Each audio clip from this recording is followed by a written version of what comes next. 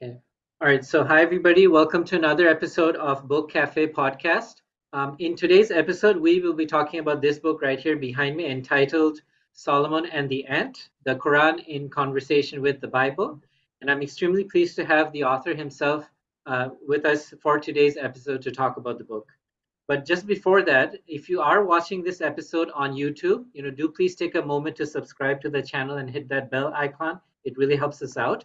And if you are listening to this episode on Apple Podcasts, Google Podcasts, or on Spotify, do please continue to download and support the show because we're going to have a lot of content, new content added very soon.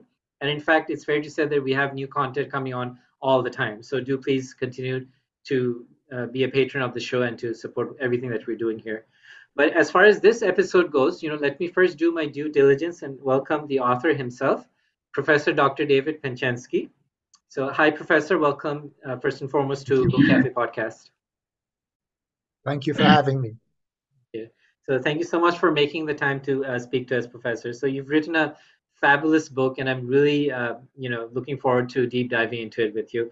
But Professor, just before we get into the book, for a lot of our viewers and listeners who may not have read the book yet and who might be discovering you for the very first time, do please take this moment to tell us a little bit more about yourself, your cultural background, your education background, what you do for a living, what you did do for a living, and in fact, anything at all that you'd like to share with us.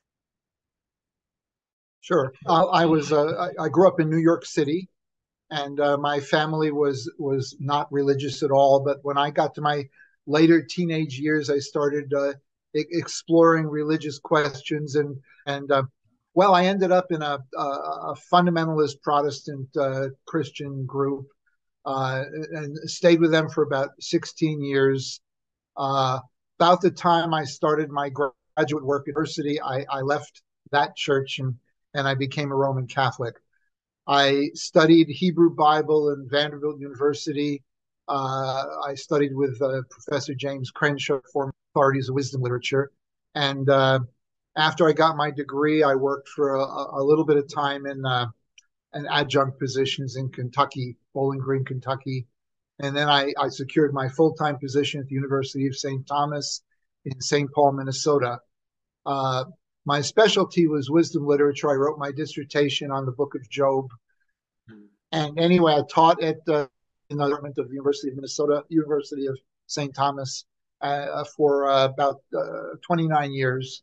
Retired about 3 years ago. And since that time, I'm teaching intermittently and writing. Great retirement. I'm having a terrific time teaching here and there, doing a course now and then to St. Thomas, teaching in some community places. Let me just talk a little bit about my scholarly career. About 10 years ago, I finished a book, kind of a capstone in my career, Introduction to Wisdom Literature. And when I finished that book, I was looking around for something else to do. It's wide open to me. I could do anything I wanted, and I'd finish this thing that I'd been really working on and I decided to shift my focus from the Bible to the Qur'an. My wife is Muslim, and her first language is Arabic, and I had been many years in a lot of other venues, and we could talk about this a little later about why. But I started studying the Quran and writing different papers on the Quran, and after about 10 years, I had accumulated enough work that I put it together and organized it into a book, which is Solomon and the Ant. Okay, all right, fantastic. So, but just for our viewers and listeners who haven't read the book yet, can you just tell us very quickly what the book is actually about? What is it about, really? Sure. I've assembled 9 different Quranic passages, and all of them are narratives of one form or another. I really like working with narratives. Mm-hmm. And for each of these 9, I translated them, I memorized them, I tried to understand them. I read the secondary material, the ancient commentaries, the modern Quranic scholars, and I tried to come to an understanding of the passage. But because of my background in the Hebrew Bible, as I entered into these passages, they kind of life in some ways. various biblical passages would suggest themselves. Now, I need to specify right away. I didn't do any Quranic passages that overlap the Bible. That's done lots of times by many different people. I didn't want to duplicate their work, so I specifically picked passages that didn't overlap the Bible at all. But as I studied these passages, different parts suggest themselves to me, and sometimes the Quranic passage would illuminate the Bible. Sometimes the Quranic passage would illuminate the Bible passage would illuminate the Quran.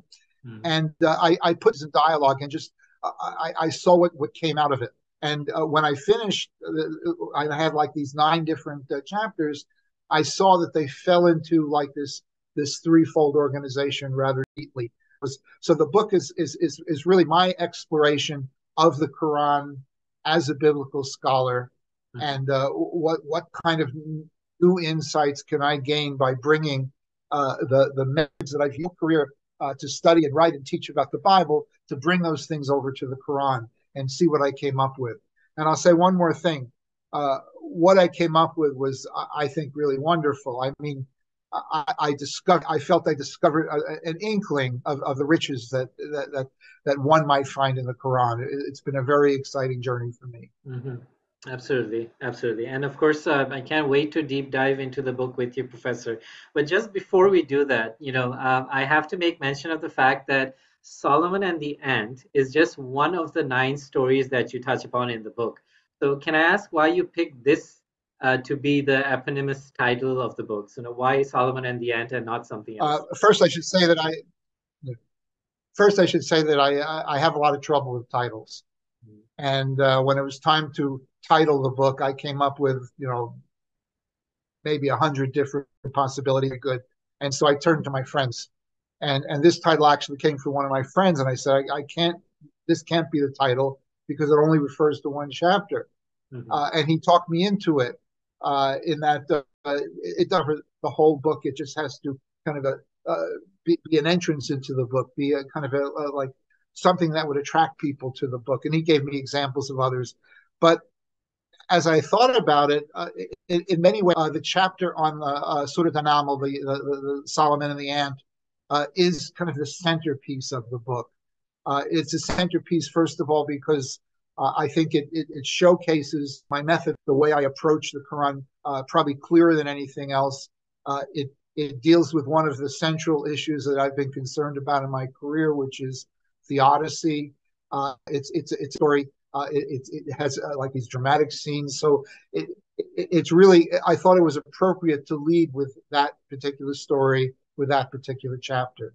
So that's why. Okay. I'm happy with the title.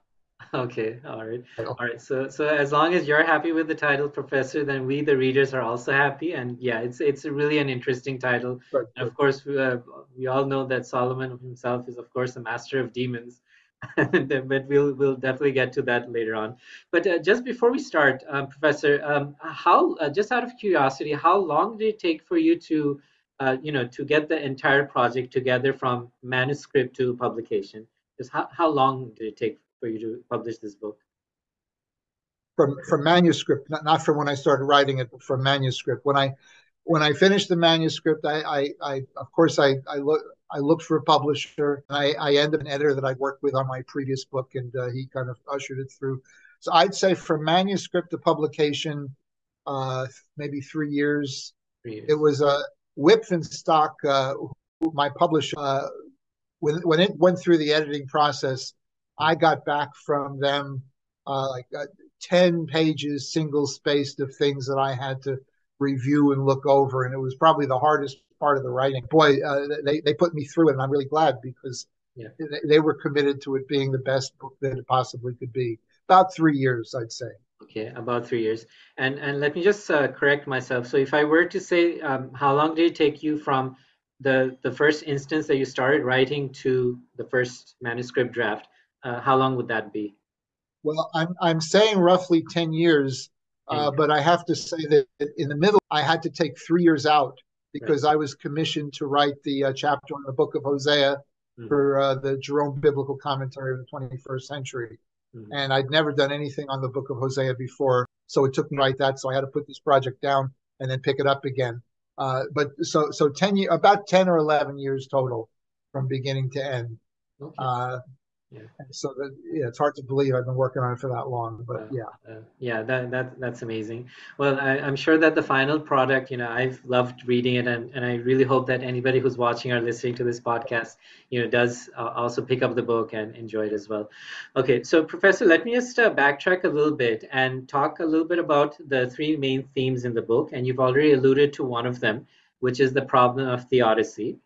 And the other two are the problem of polytheism, and the third one is the problem of revelation. So rather than being presumptuous about what exactly polytheism, theodicy, and revelation are supposed to signify, would you mind just taking this opportunity to help define the three terms for those of our viewers and sure, sure. listeners who may not be as familiar with these three particular terms? Yeah. Well, obviously, the definition of polytheism is many gods. So it's the belief in many gods. And the reason this is important for the Quran is because the Quran, it frames itself as a movement that is in confrontation with people who believe in many gods. So that's primary issues that Islam faces at its birth. And really, it's one of the primary ways that Islam defines itself is as a religion of one, a belief in one God. So that was my first interest, and we will talk about content later, but right now we're just defining theodicy, which again has been a major concern for me most of my career.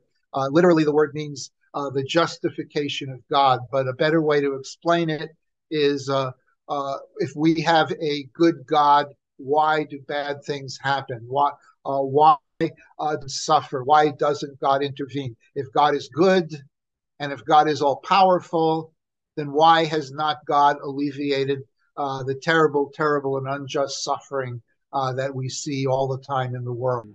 And this is a central problem for all of the monotheistic religions. You see, if you believe in a lot of gods, then you could blame the bad gods for all the bad things that happen. But if you have a unitary God, a monotheistic faith, well, then who do you blame for the bad things that happen? And monotheism has always struggled to come up with adequate answers for that. And I'm not even sure we've ever come up with fully adequate answers. But I was very interested in exploring how the Quran addressed those issues, which every monotheistic religion faces. And I found that the Quran faces them in a very creative way. And again, we could talk about that more later. And then the final one, Revelation, Right. it raises a number of questions. First of all, Yeah. what is the process a divine message is communicated to the human realm? How does that happen? How does that take place?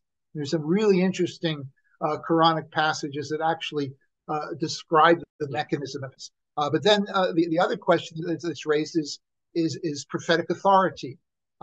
Somebody comes along and says that I have a message that I received from God.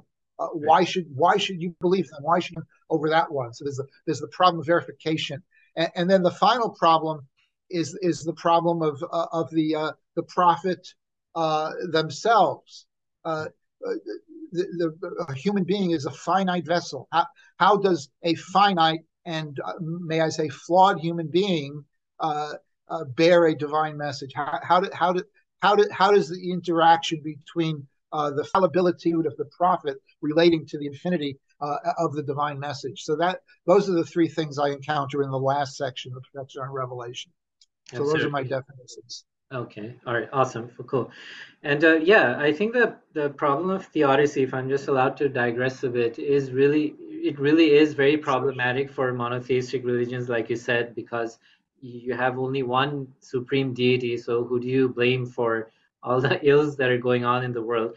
And I think that if memory serves me right, Dr. Bart Ehrman actually wrote a book called God's Problem, where he tries to attempt to answer the problem of theodicy. And I actually just have it written down here. I think he mentioned five things. We'll not dwell too much on it, but just to give our viewers and listeners a holistic picture. I think he said that suffering is a punishment from God for sinning, or it could be because suffering happens because human beings abuse and oppress others.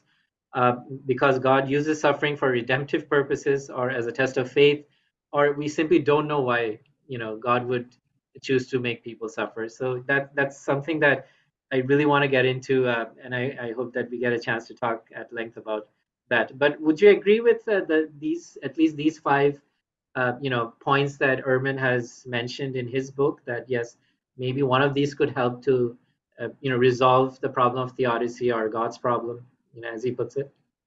I have not read the book, but it's a good list Yeah, as long as we understand that the list is a list of five possible scenarios, and it's not like they're all true or that they yeah, all work in every situation. And his last scenario, which is that we don't actually understand and we cannot know, that's really where I end up. right, But I go a little bit further than that and say that uh, there are situations that are framed by, and this is what really surprised me, is that I found it in the Quran as well as in the Bible, where it becomes the most appropriate thing to do to protest against the injustice of innocent suffering, let's say, to protest with God against innocent suffering. And uh, pious people tend to be very skittish about, uh, railing at or shouting to the heavens. But I find both the Bible and the Quran make room for that. In fact, I think even encourage it. So that I would go that one step further. That's what makes it meaningful for me. for sure. Yeah, absolutely. And if I'm allowed to digress just a little bit more, Professor, if and we will talk For about sure. Zoroastrianism at some point as well. But and from my limited knowledge of Zoroastrianism, I believe that Ahura Mazda is the supreme deity, and he also has a counterpart, and so that yin and yang, which goes with, maybe this is just a paradigm that the Zoroastrians have figured out to try and explain the problem of theodicy. So do you feel that maybe this duality that Zoroastrianism seems to subscribe to would be one possible answer to the problem of theodicy? It definitely is an answer, but it is not a monotheistic answer. I said that Right. theodicy is a problem for monotheists. If you're not a That's a problem. monotheist, and Yeah. that's a kind of bitheism. I Okay. don't. I'm not an expert on Zoroastrianism, but there's even certain expressions of Christianity that frame God and Satan as relatively equal combatants, and that becomes a kind of duality. So Right. yeah, a way to get out from under the problem of theodicy is to stop being a monotheist. That's a Mhm. I, I'm not comfortable with that solution as a Christian. Okay. Okay. All right. No worries. So we'll keep that in mind, and this is just a small trailer for the rest of the episode, because we will come back to Zoroastrianism at some point during the episode. But for Sure, now, sure, Professor, let's deep dive into some of the nine stories that you alluded to in the book, and yeah. we'll try and do our due diligence and maybe try and cover as much as possible. But we also don't want to cover everything, otherwise, we wouldn't be able to motivate anybody to go and get the book. So we'll just restrict ourselves to a couple of the stories. And so the first two stories that I really like to touch upon, Professor, is Surat al-Falaq and Surat al-Nas. The daybreak and mankind, or humankind, however we want to translate it. You mentioned in the book that these two surahs do not challenge Tawheed, the doctrine of oneness, but they actually problematize it. So, can you help us understand why these two surahs are problematize the doctrine of oneness? The concept of Tawheed. Do please walk us through that. First of all, I should say that this not only the first chapter in the book, but it's the first chapter I actually wrote. So it's the first thing I ever wrote about the Quran. So it was and the reason I picked it was because the strangeness of them, of this world that was depicted in these two surahs, of human beings just surrounded by all of these malevolent forces that are threatening to break in and pleading with God to protect them from these things. So why do I say that it's problematizing monotheism? Well, what happened to all of the gods that the people in Arabia worshipped? Well, the most obvious monotheistic answer to that is they do not exist and they never existed. That Yeah. would be the orthodox pious monotheistic answer, and you get a similar answer from Jews and Christians as you would from Muslims. Uh, However, that's not the only answer that the Quran gives, because in a lot of cases, these figures that had been gods in ancient Arabian practice, um, these figures that had been, people had worshipped them, people had brought petitions to them, they prayed to them. Well, the Quran don't exist. The Quran demotes them, makes them powerless, makes them subservient to the one God. So that's what I mean by problematizing. That the figures still exist, as pictured by the Quran, is filled with these invisible spiritual creatures. And Orthodoxy says that they were made by God, so they had to be. But they're still around, Mm. and that's what I mean by problematizing. These guys are still around, and the Quran has to deal with that. And they don't only deal with it by saying they don't exist. They also deal with it by they're not they're not so powerful. Mm. That would be my the jinn chapter particularly goes into that war in heaven. So, anyway, that's what I mean by problematizing. Correct. Right. And those are the last two surahs in the Quran are a really good example of that, Mm. because it's a universe, it's a frightening universe. It's people with all of these malevolent beings that are trying to get them, uh, and it even seems to implicate God Mm. in some of these terrifying things that are happening. So it's monotheistic, but it's a complex monotheism. It's not Right. it's not a pure monotheism where Yeah. the only supernatural creature of any account is the one God. Mm. It's more complex than that. For sure, absolutely. Yeah, and I think that's really well said, Professor. And once again, from my limited knowledge of the Hebrew Bible and Judeo-Christian history, there's something else that I wanted to ask, Professor. I mean, would you say that the Judaism is more henotheistic than monotheistic, or and so I mean, we do have the Hebrew Bible saying, one of the Ten Commandments being that thou shalt not have any other gods besides Yahweh. And so that sort of presupposes that these other gods do exist. And so you go from a polytheistic worldview to a henotheistic worldview, which is the worship of a primary god. And then perhaps the next step on the evolutionary ladder is pure monotheism, which Islam brings. So with that in context, I mean, would you say that these early Meccan surahs, Daybreak and Nas, humanity, is probably trying to sift through that primordial henotheism to true monotheism? How would you look at it in that context? Well, the last thing you said is very interesting, but I want to get to the earlier things you said first. Um, I Your definition of henotheism is fine. I would maybe add it's the existence of many gods, the worship of only one. Mm. And I would say you're completely accurate that the Hebrew Bible tends towards a henotheistic view of the world. A book I wrote was called Twilight of the Gods. It's just on that very topic.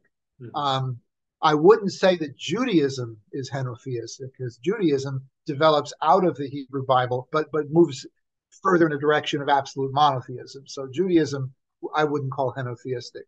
Right. But the last thing you said is really interesting. Is to tie in verse with a struggle with henotheism, and you're taking what I said and you're taking it a little bit further, and I want to think about that. But that's a really interesting idea. I'm taking it in that direction, but I think that's worth considering.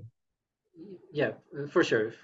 And yeah, if you're if there is something that I've been able to help you, think further about, Professor, then I'm Yeah. probably doing my job as a host. But you're too kind. Thank you so much for that, Professor. But so, Professor, having said all that, there's something else that I wanted to just ask you, for the benefit of our viewers and listeners.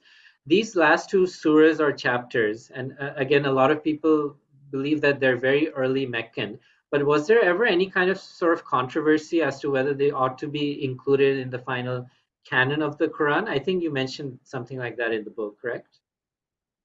Yeah, you're reminding me of that. I'd forgotten, but yes, there was a controversy about those two because uh, they I mean I'm not going to get into the whole chronology stuff. What's early, what's late, but Right. they do represent a certain approach to religion, which we would identify more as folk religion Mm, than the more elevated philosophical theology that we might see right. in some other parts of the Bible. And you see that all over the Bible as well, and Mm, things that later biblical writers would be horrified by, and they have to explain it away. right. Okay. Okay. All right. All right. Fair enough. Okay. So moving on from these two surahs, Professor, let's touch upon another chapter or surah in the Quran, which will be very familiar to every single Muslim in the world probably because it is what's required. And, it's a very staple surah to have memorized, to go through the liturgical prayers, the ritual prayers, and that is of course Surah Al-Masad, also known Sure. as right, the Abu Lahab Surah. So I must confess that I think that there was one particular hadith where the Prophet is reported to have said that this was one of those chapters or surahs that really made him feel very uncomfortable because it was so full of fire and brimstone. But if I were to get your opinion on this, Professor, can you help shed some light on who exactly is the person of Abu Lahab that is being referenced in this surah? Please walk us through that. Well, we have three different lines of narrative that combine. Hmm. The first one is the narrative that we would actually see in the Quran itself. It's just an anonymous figure. His named Abu Lahab, which means father of flames, and his wife, and these things happen to him, but there's no further identification. But as I have found with many of the surahs, there's a very rich tradition of later interpretation that fills in the gaps and makes clear things that are and connects the surah with actual events in the early history of the Islamic community. And that's the case of this one. And so in the fairly early post documents, like maybe 100 years after the death of the Prophet, uh, we get two different identifications of Abu Lahab. Hmm. One relates him to one of who the story goes that he and his wife did everything they could to hinder the prophet in his message and to just cause all kinds of difficulties to him. And that, of course, would explain the dire punishments that are given to both of them. Uh, the other the other very early reconstruction of the details of the story identify Abu Lahab and Abdul Uzza, who was understood as to be the one who guarded the image of the god Uzza and kept the flame before the god Uzza in the Kaaba before Muhammad took Mecca. So we have three different figures. We have Abu Lahab, we have this uncle of Muhammad, and we have Abdul Uzza. And the tradition kind of combines all three of them. And I'm not going to say anything historical veracity of that. I have no way of knowing. Right. It when I read the surah, it really sounds like it's referring to some locally known person, and that's about as far as I would go with any certainty. But the traditions that follow from the surah are very, and I couldn't address the surah without also addressing those other stories. So that it really made for an interesting mix, which Mm. always seems to happen. I'm finding, uh, I examine the surah, I start looking at the traditions, and the traditions add a lot, Mm. and they're meant uh, to control the interpretation in a certain direction. I would sometimes I want to resist that direction because if you read sort of by itself, it sounds like it's kind of an attack against riches, the danger of riches, without any of this other political overlay. But the political overlay is really interesting. I tried to cover all of it. Absolutely. Yeah, So for that's about sure. as far as I go. Definitely, definitely. And thank you so much for that, Professor. So you're definitely non-committal on which, interpretation would best fit it. But if I may also be very bold, Professor, as to suggest an alternative view to what you've already stated. And this just comes from, my habit of reading, books. And so I just happened to read a book called The War of the Three Gods, Romans, Persians, and the Rise of Islam by Peter Crawford, a renowned historian. And so if I could just digress once again and kind of try and see if this makes better sense with regards to the person of Abu Lahab. As you know that during the time that the Quran made its appearance and the Prophet had, jumped onto the pages of history, the two superpowers of the day were the Byzantine Romans and the Sassanid Persians. And so the Sassanid Persians had actually stolen the true cross from Jerusalem, and they took it back with them to Persia. And the Persian king at the time, Khusro II, had actually presented the true cross to his wife Shireen, who happened to be a Christian. And then a couple of years later, the Emperor Heraclius actually brought the true cross back to Jerusalem. But long story short, I believe that in the year 615 CE, sorry, I think it was 615.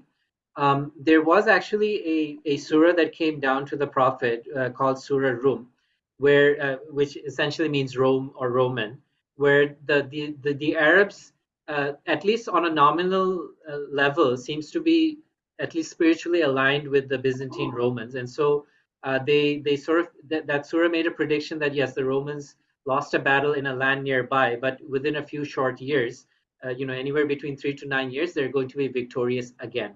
So, do you feel that maybe this Surah Lahab could actually be some kind of anti-Persian or anti-Sassanid propaganda because of the fact that they were Zoroastrians and the fact that Abu Lahab's wife herself also makes an appearance in the surah, and so all these coincidences together. So, what would you make of all this, Professor? Does this make better sense in addition to the three theories that you've already? I certainly would have to take a look at that book.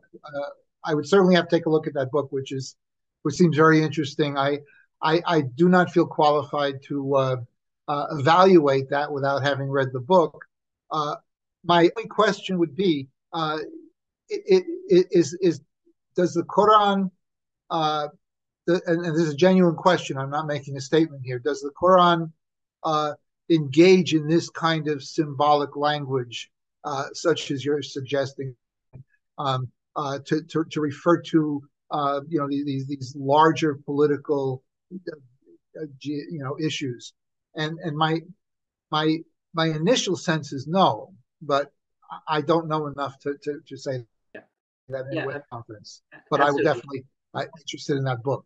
Yeah, for sure, for sure. And if I may just add, Professor, one last thing, like with regards to Surat ar-Rum, as in the Roman Surah, that definitely is a bona fide geopolitical statement because the Surah is aligning with the Byzantine Romans by saying that the Persians will be overthrown after another couple of years. And so I think the exegesis with regards to this particular surah is that when it says that they'll be victorious in a few short years, a lot of interpreters seem to think that that's somewhere between 3 to 9 years. And so, lo and behold, after 615 CE, the first time that Heraclius actually won a battle against the Persians and kind of brought it back to parity was in the year 624 CE. But at the end of the day, who knows? I'm just speaking as a lay historian. I believe that if you do get a chance to read the book, I'd be really, curious to know the conclusions that you've come to. And yes, I do highly recommend And the book the as well. surah, the surah that you mentioned seems much more closely tied with those historical events than Surah Al-Masad. But Yeah. I'm open. I'm open. What can I Yeah. say? Okay. All right. Okay then. All right. So, Professor, so what we'll do now is let's jump ahead to another surah, which I'm really excited to talk about. and that is chapter 80, Surah Abasa. Otherwise, in English, it's called He Frowned, right?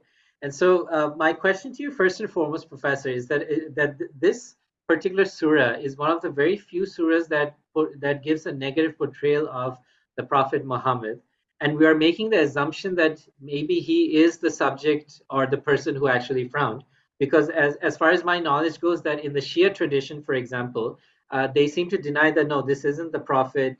This is actually an unnamed companion of the prophet who actually did this, and so in order to save him his blushes, he's going to stay unnamed. But that could also be a hagiographical interpretation, for example. So would you mind telling us a little bit about this particular surah, He Frowned, and what are the implications and ramifications with regards to how you've The, interpreted it? the, Yeah, the Shia interpretation really seems like spin control. Uh, right. they're starting from a certain assumption. The prophet cannot do something like this. And Mm, then how can we read it so that it doesn't seem like the prophet is the one who's doing it? And I don't, I see that as really a specious reason. I don't think there's any question that the surah, the language of the surah itself, mhm, is critical of the behavior of the prophet in this case. And again, that interesting thing to have in the Quran. mm, It's not the only place in the Quran where where the prophet is criticized. mhm. I think those are important places to examine when we think of what is the nature of prophecy. Now, the thing is the Bible any kind of an idea that prophets have to be sinless. That's the furthest thing from the way they describe their key religious figure. This is something that's definitely not in the Bible, and I'm finding it's not in the Quran as well, but it is in Islamic tradition, both Sunni and Shia, where I find people are very uncomfortable with any disparagement of somebody recognized as a prophet. And this comes out in this story.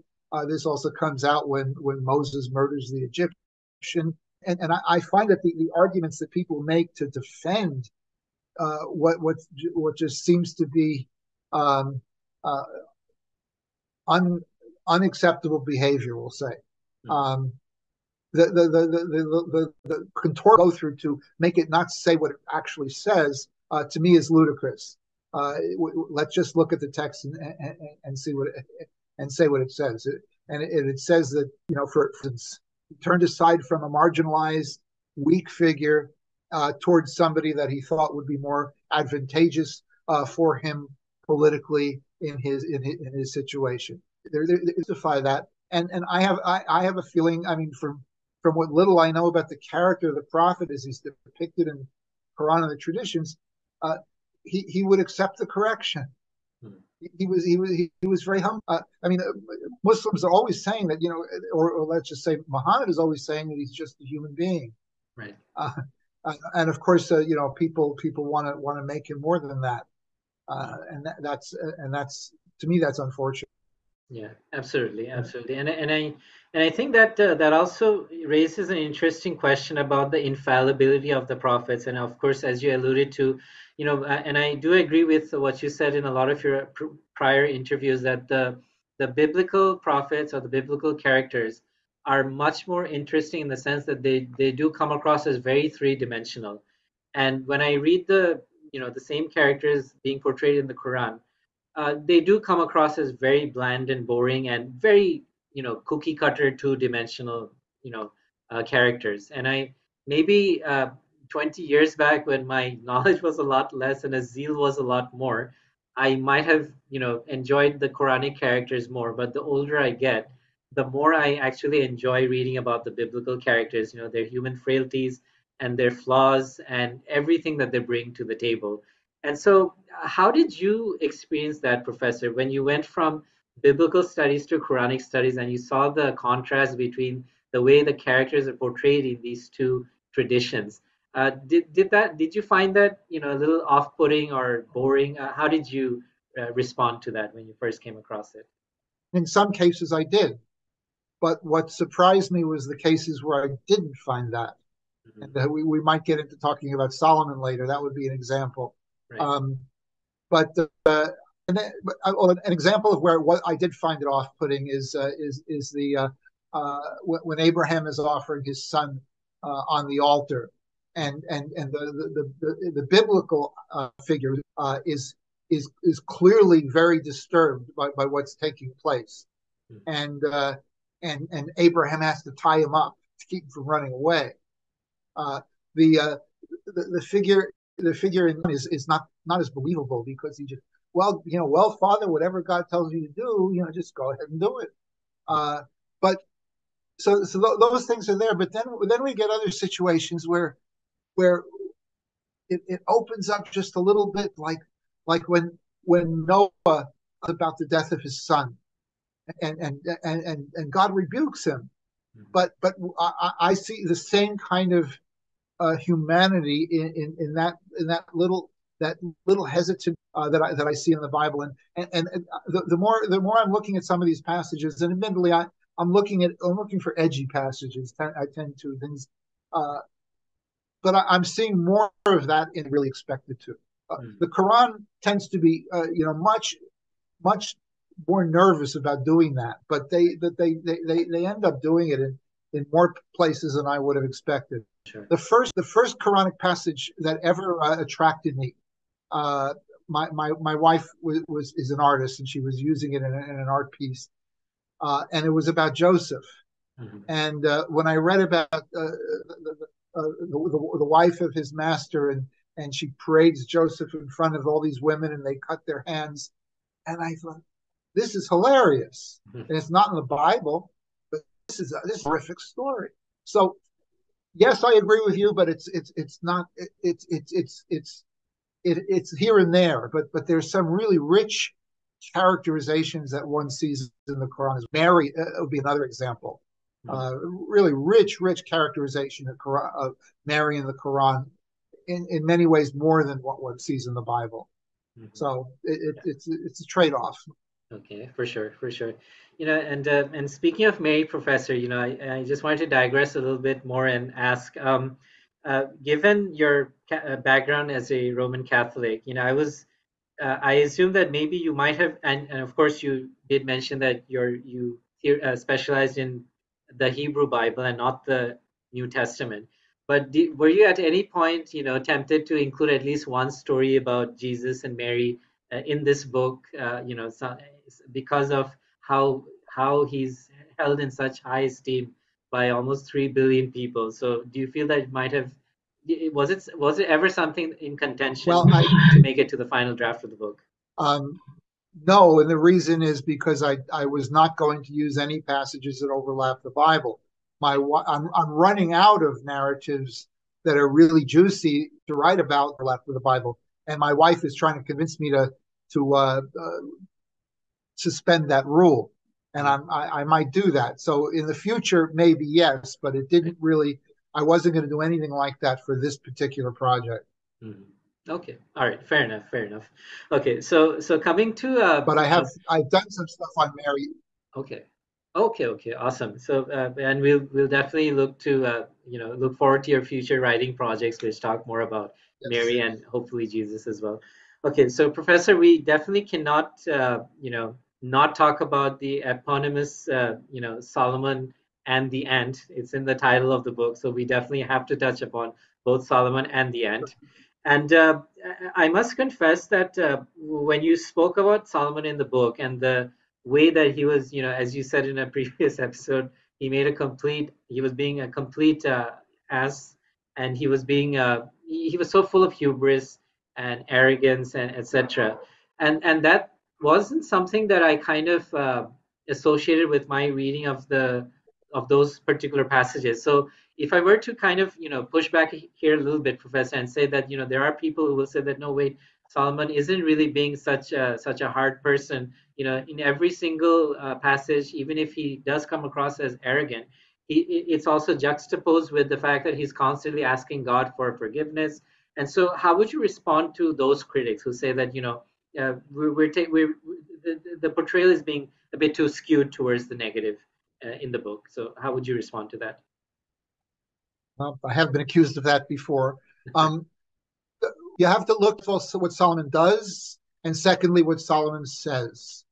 What he does in every one of his interactions in this section of the Ansura, he's always bullying and domineering. Mm-hmm. That's what he does. He bullies and dominates the Hudhud, the bird, and then finally the Queen of Sheba. What he says, he makes some very pious statements, but if you unpack the statements, what he's thanking God for is that he's better than anybody else, and Right. that's a kind of piety that I think is a false piety.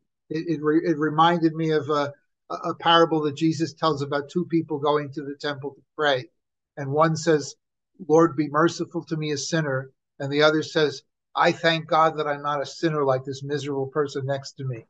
And Jesus said, "I think left the temple justified." Well, I see Solomon's prayers as like that. A third point is the contrast with the Queen of Sheba. Mm. Uh, every single thing that she does is gracious and seeking for peace. Every single thing that Solomon does is aggressive and violent and threatening. And I cannot see that everything was described this way, that it wouldn't have been intentional. That the writer really wanted the reader to react negatively to Solomon, and to see his actions as bullying. And this is so anyway. That's what I would argue. Now, the people who are arguing differently, it seems to me, are not arguing from this Solomon, but rather other depictions of Solomon elsewhere in the Quran and in the tradition and in the Bible. And Solomon doesn't come off great in the Bible either, actually. Mm. Okay. Okay. All right. Fair enough, Professor. So I think that's a really interesting, feedback to those critics Sure. who might say that it's being too skewed towards the negative side. And of course, you alluded to the Queen of Sheba, Professor. So we really have to talk about her as well because she's the third person in the story, along with the ant and the hudhud. And so the Queen of Sheba and the way that Solomon interacts with her, Professor. I'm just curious, as somebody, we're both living in the 21st century, and of course, historically, humanity has always been very skewed towards a patriarchal society. But how are we to look at this tension between Solomon and the Queen of Sheba? And is this really just a story that's trying to tell us that, the patriarchy is going to triumph no matter what? Or is there an alternative explanation that we as readers haven't figured out yet?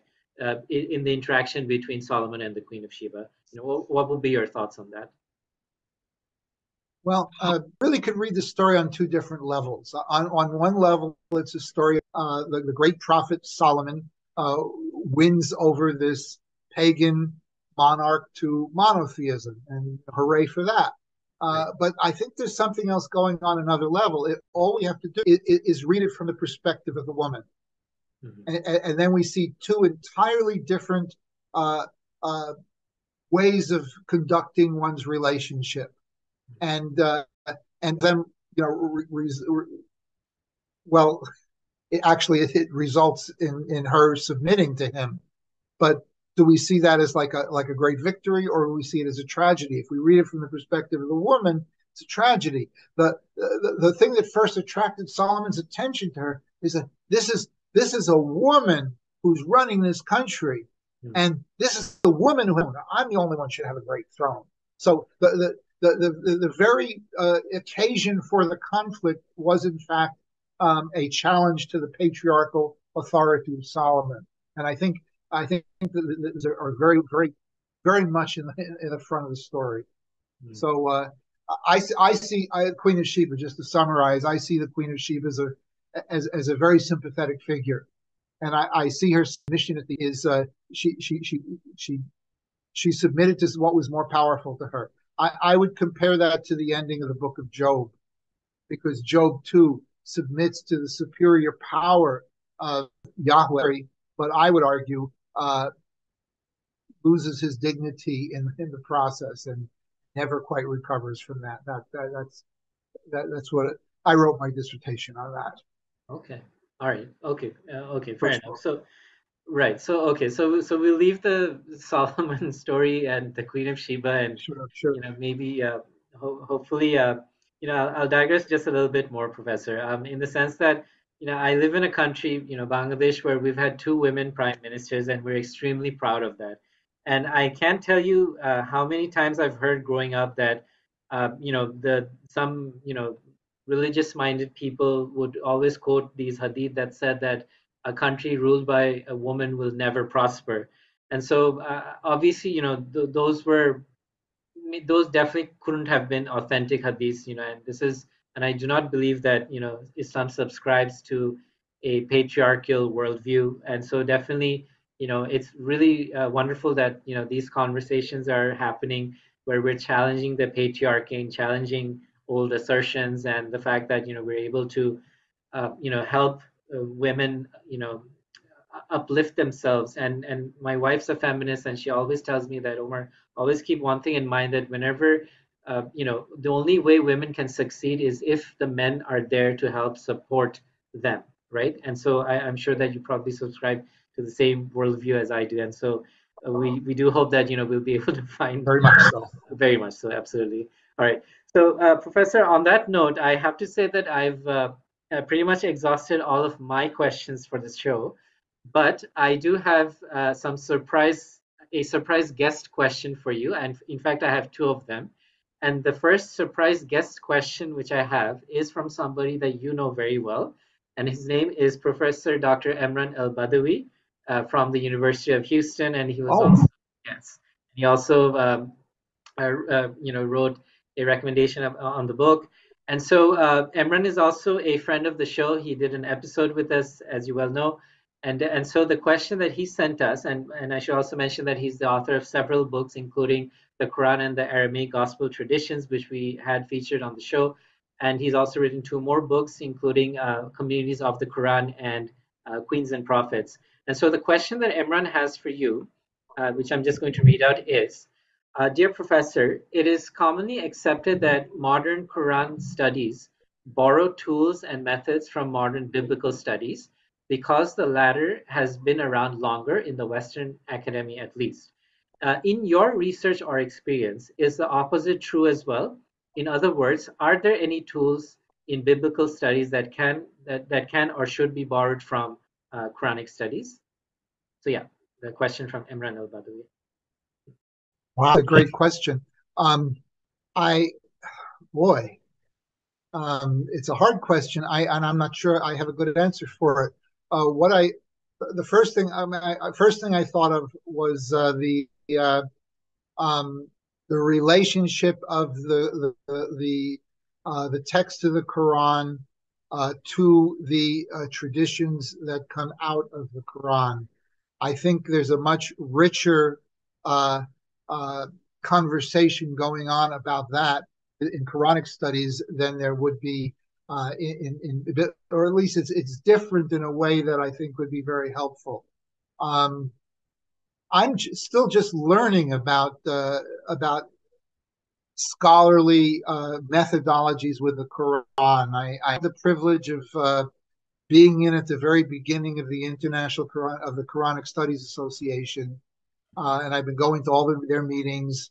And I go there to learn because I'm just learning what the methodologies are. And the thing that stands out to me is they're really different. And it's a different language. It's like going, and I have a lot of gaps.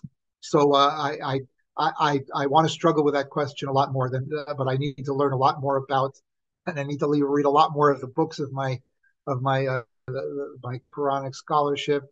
I have a lot more to learn.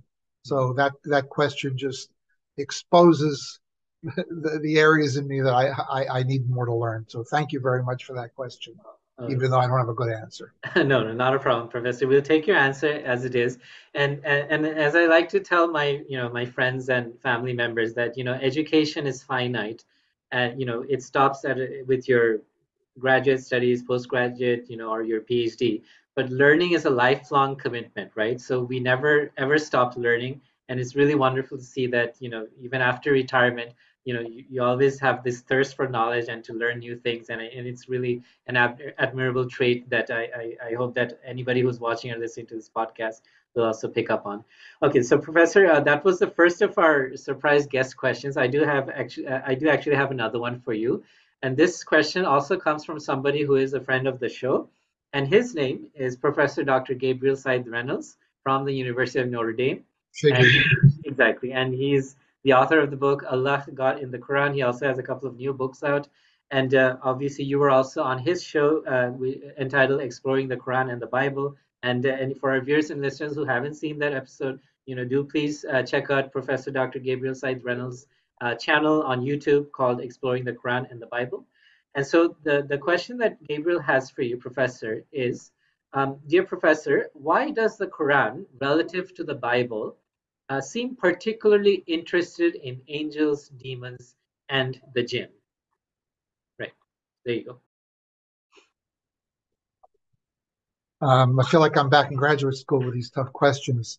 Um, I think there would be two reasons. One, of course, is the very strong influence of the Bible and the biblical world, where we have angels and demons at this point, and there certainly is a very strong Christian and Jewish presence in Arabia during this time. So that's all kind of.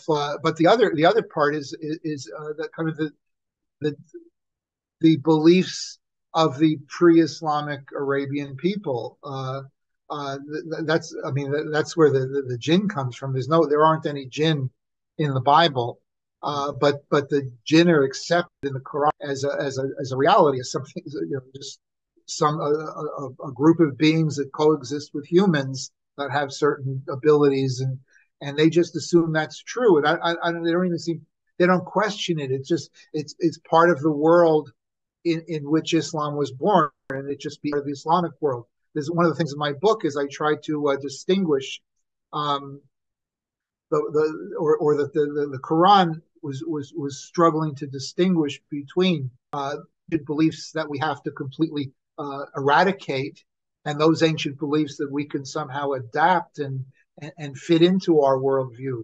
And the jinn were fit in as were from Indian culture, and the angels and demons were fit in from. And I again, I don't know enough to know whether dominant Christian or dominant Jewish, but it was certainly floating in both of those sphere times. So I think that's maybe an acceptable answer to the doctor.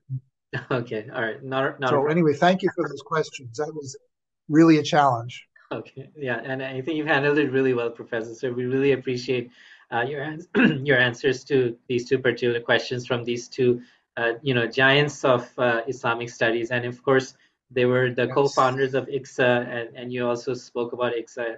I think it was 2012 when they founded it together. They're two of my teachers. I mean, I learned tons from them, from their books, from my interaction with them, and from the papers I hear at the conferences. They're two of the major figures that I'm using to learn this vast field. Oh, for sure, and of course they've been really good to to this channel as well and to the show, and I'm really thrilled that I'm also in a position to learn from that as much as I can. So, Professor, we're right about at the cusp of ending this episode, but just before we let you go, we are after a podcast about books, so we have a couple of very staple questions which we love to ask our guests. And so I'll just, with your permission, I'll just ask you one or two of these questions. So the first question, which I'm told by a lot of our guests is a tough one, but I do hope that you'll be able to help us with an answer. And the question is, if you could select a book that you feel that, let's say, every young person should read at least once in their lifetime, it may or may not be, related to biblical studies or Quranic studies. But if you could select a book that you feel that everybody in the world should read at least once in their lifetime, what book would you select?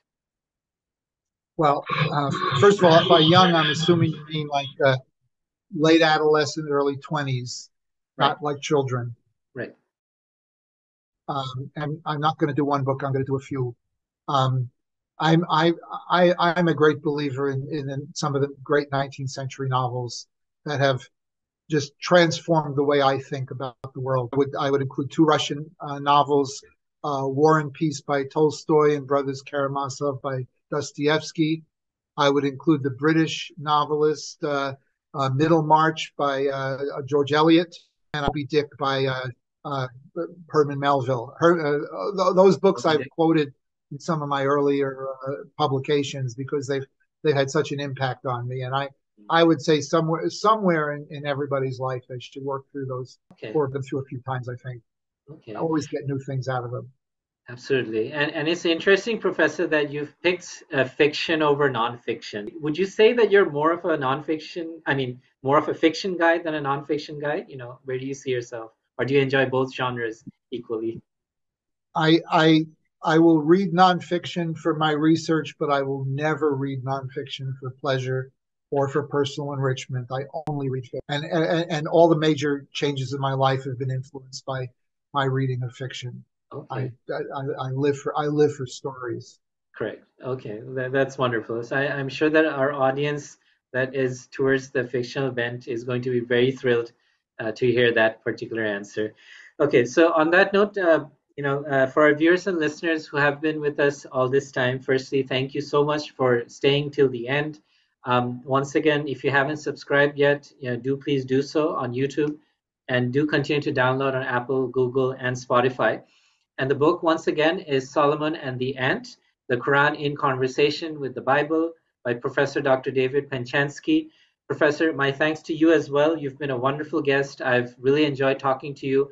And I really hope to have you back for a future episode whenever you have your next book coming out. And speaking of which, do you have any new writings in the pipeline or new books that are coming up that your fans and readers can look forward to?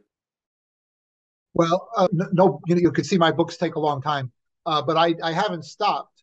So after the publication of Solomon and the Ant, I just kept going. I picked new passages. So I've already written a paper on Surat al-Fil, the Elephant Surah, and Mm. I've written a paper on Surat Hud, and both of those papers are on academia.edu.